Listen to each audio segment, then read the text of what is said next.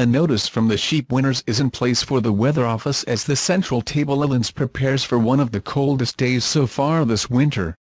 The warning, issued at 5 a.m., applies to the Central Plateaus, Northern Plateaus, Llawarra, Southern Tablelands, Southwest Tracts, Snowy Mountains and Australian Capital Territory.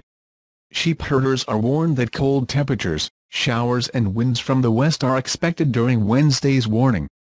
There is a risk of loss of lambs and sheep exposed to these conditions. The office is forecasting a maximum of only 9 degrees at Bathurst today, with showers. Previous hopes that the snow would fall slightly in the region seem to be disappearing,